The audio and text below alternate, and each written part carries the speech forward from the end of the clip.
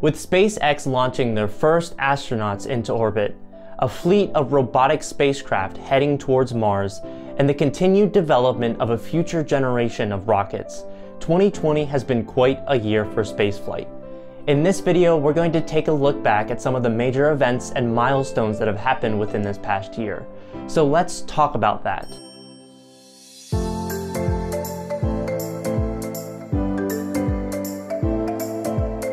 "2020 as a whole has been quite a challenging year. However, the spaceflight industry has been able to persevere through many of these challenges and still meet a lot of accomplishments, as we will see in this video. Now, if there's anything that I don't include in this video, let me know in the comments below, but I tried to have a wide range in topics that we could talk about. And with that being said, let's go ahead and get started. The first major event was on January 19th, where SpaceX performed an in-flight abort test of the Crew Dragon capsule. Essentially, they launched the rocket, and during the ascent phase where they would normally go into orbit, they ejected Crew Dragon, or essentially aborted from the rocket. The reason for this was to show the safety in case there were astronauts on board and something were to go wrong with the booster. Then, a couple weeks later, on February 6th, NASA astronaut Christina Koch returned from a record-breaking stay on the International Space Station.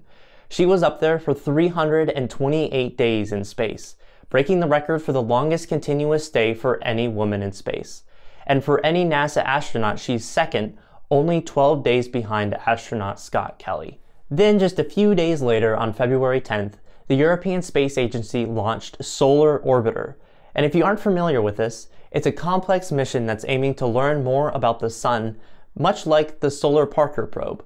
However, it will be the first spacecraft to ever take images of the poles of the Sun, and hopefully we'll be able to learn more about how the Sun works by doing so. Then over March and early April of 2020, there were some orbital launches. However, this was about the same time that the United States was starting to get hit by the pandemic. So whether or not there would have actually been announcements during this time frame, we don't know. But COVID kind of took over from there. Which then leads us to the end of April, being on April 30th. NASA had a big Artemis announcement. They released the 3 organizations that would compete for the Human Landing Systems contract. Now, the Human Landing Systems, or HLS, are the vehicles that will take astronauts from a lunar orbit or orbit around the moon to the surface and back up. And these 3 selected companies were Blue Origin, SpaceX, and Dynetics. Now, Blue Origin represented the national team that had many other companies associated with it, and Dynetics also had many subcontractors. And each one of these designs is very different and unique in how they plan to get astronauts down to the lunar surface and then back up into orbit. So this was a major announcement because these 3 companies would have some funding to do further research up until early 2021, where NASA would down select either 1 or 2 of these companies to actually provide for the Artemis program. So we're actually going to find out more about this pretty soon, and to see which one of these 3 companies is actually going forward with the design. Then, less than a week later, on May 5th of 2020, China launched the Next Generation crewed spacecraft, which can hold roughly 6 astronauts and is intended or designed to reach lunar orbit. But they don't have any plans for that in the near future. Rather, this is a major milestone because it's showing some of the testing capabilities of their next crewed vehicle. Now, with that being said, this launch did not have astronauts on board. It was just a flight test to see whether or not it worked. Going from a first to a last, on May 20th, Japan launched the 82B launch vehicle for the last time, making the vehicle now officially retired. Now, with that being said, they do have a new rocket on the way. However, this old design completed a total of 9 launches over the past 11 years, and this last mission, which happened in May, was to take supplies to the International Space Station. Then, 5 days later, on May 25th, Virgin Orbit had the first test flight of Launcher 1. Now, if you aren't familiar with Launcher 1, essentially it's a small air-to-orbit rocket, meaning that the rocket is first attached to an airplane, then flown up to a higher altitude, released, and then once the rocket itself is dropped, it ignites and makes its way into space. However, due to an issue with one of the engines, the test flight was a failure. Now, Virgin Orbit was hoping to test Launcher 1 again in 2020. However, due to the pandemic and various issues, they postponed that into early 2021. So that's something that we can look forward to. another test flight of Launcher 1. Again, just a few days later on May 30th, another major milestone was hit, and arguably this is the biggest event of the year. SpaceX successfully launched NASA astronauts Doug Hurley and Bob Behnken to the International Space Station. This was a part of the Demo 2 mission, being the last demonstration mission to prove that Crew Dragon vehicle was actually safe, and that NASA could rely on SpaceX for future missions to low Earth orbit. Not only was this SpaceX's first launch of Crew, but it was also the first time a commercial company has launched Crew into orbit, or to the International Space Station. And as the NASA administrator said time and time again, it was Americans launched from American soil on an American rocket, for the first time since the Space Shuttle program ended in 2011. So again, this is a major milestone for the spaceflight industry, and as I mentioned, arguably probably the biggest event in space this past year. Now, the launch of Demo 2 wasn't the only exciting thing that happened over the summer. In July, the planets would align, but not all of them, only Earth and Mars. And if you want to know why this is important, you can watch this video that goes into much more detail. But essentially, in July and early August of 2020, that was the perfect time for this 2-year period to send missions to Mars, and therefore anyone in the world that wanted to go had to launch then. Starting out on July 19th, the United Arab Emirates launched Al-Amal, which translates from Arabic to English being hope. Now, this mission, being a Mars orbiter, is aiming to study the atmosphere and climate of the red planet, and this being the UAE's first successful Mars mission. But it hasn't arrived yet, so fingers crossed to hope that they succeed. Then just a few days later, on July 23rd, China launched the Tianwen-1 mission. Now, Tianwen-1 is an orbiter, lander, and rover all packed up into one mission, which is pretty ambitious. However, I should mention that the lander itself is really only there to help land the rover onto Mars. It's not necessarily performing too many instruments by itself. Therefore, it's mainly just a rover and the orbiter. However, if this mission is successful, which we will find out in the next few months, then it will be China's first successful mission to Mars, and it will be one of the very few countries that have ever landed something on the red planet. So again, that's a pretty exciting thing to wait for. Then just a week later, on July 30th, NASA launched the Mars 2020 mission, composed of the Perseverance rover and the Ingenuity helicopter.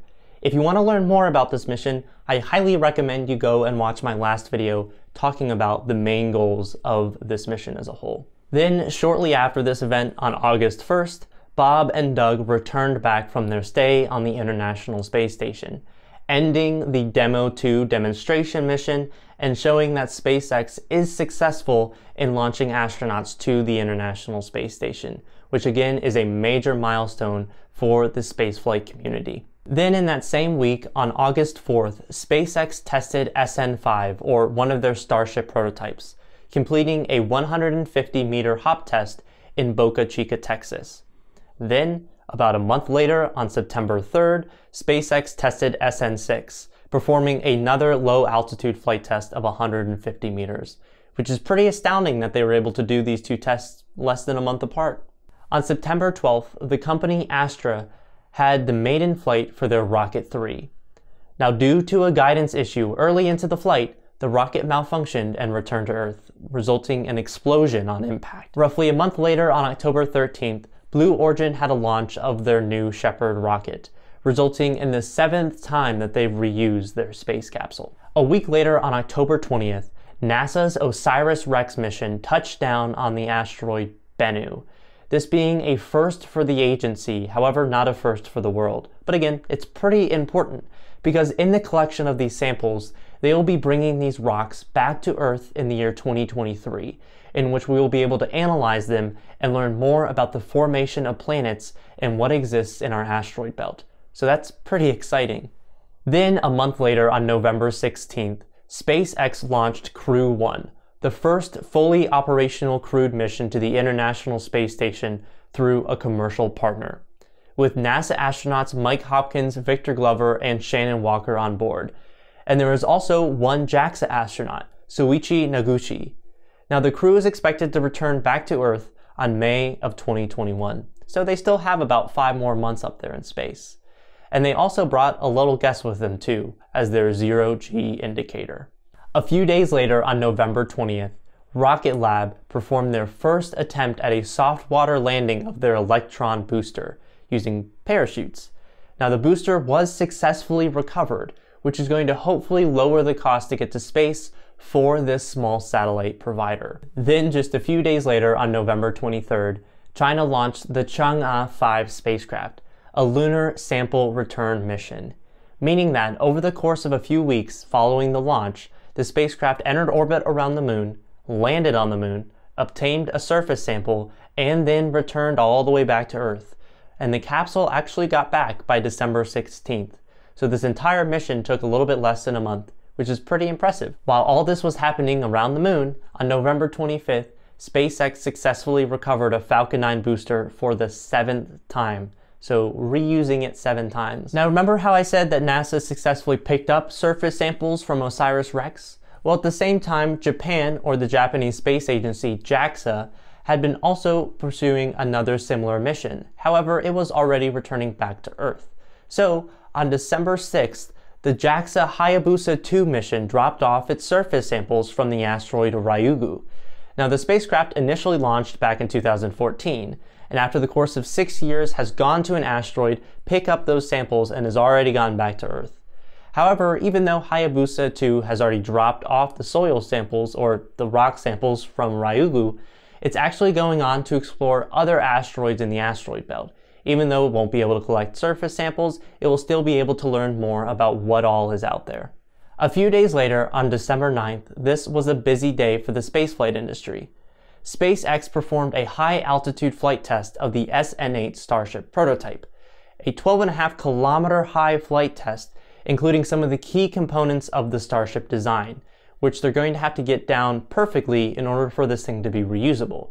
Now, if you want to learn more about this flight test, you can watch my full-blown video going over the entire event. However, a brief overview is that they tested SN8 and it didn't exactly land quite as planned. While this was happening, NASA was announcing the Artemis team, a collection of 18 astronauts with very impressive backgrounds, who will be the next group of Americans to walk on the surface of the moon. And the last major event I'm going to include goes back to the company Astra, where they launched Rocket 3.2. Now, remember the one earlier that didn't turn out so well? Well, they ended up fixing it, or for the most part. Even though it didn't officially reach orbit due to some of the issues in the upper stage, it still passed the Kármán line, officially making it into space. So it was a first for the company, however they still have more development to do in the future. So now that we've covered some of the major events that have happened throughout this year, I want to spend a brief amount of time talking about some key numbers to help us understand where the spaceflight industry is growing and if it's changing as much as we really think it is.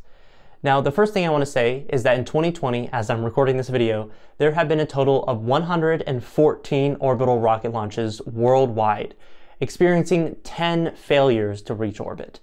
Now, compared to 2019, there were only 102 orbital launches, but there were also only 5 failures. So 2019 was a pretty successful rate. Now, you might be wondering, out of all the orbital rocket launches, how many of them were launched by SpaceX? And the answer is 25. Now, SpaceX launched 25 orbital rocket launches in 2020. They launched only 13 in 2019. However, they launched 21 in 2018. So 2020 was a record-breaking year for SpaceX for many different reasons. Now, if we look at 25 launches in a year, that averages to about an orbital rocket launch every 2 weeks. And if you can compare that to ULA, or the United Launch Alliance, who averages to around a launch every 2 months. So SpaceX is really launching a lot more frequently than their competitors. Now, something that we should note is that SpaceX's biggest customer, or who they're launching for the most, is themselves. Because out of the 25 orbital rocket launches, 14 of them were Starlink missions. So that's just something we should keep in mind. However, SpaceX has noted that in 2021, they expect their orbital rocket numbers to jump to 48 launches. Altogether, 2020 was quite a busy year for spaceflight, With the emergence of new launch providers, our biannual alignment with Mars, new technology reaching asteroids in the sun, preparations for a return to the moon, and last but certainly not least, the first crewed launches from a private company. It should be exciting to see what happens over the coming years with these developments and improvements upon current technology. But with all that being said, I have a question for you. What was your favorite spaceflight event from the year 2020? Let me know in the comments below. If you enjoyed this video, please consider leaving a like and subscribing to this channel. But I wish all of you a happy and healthy new year, and I hope to see you in the next one.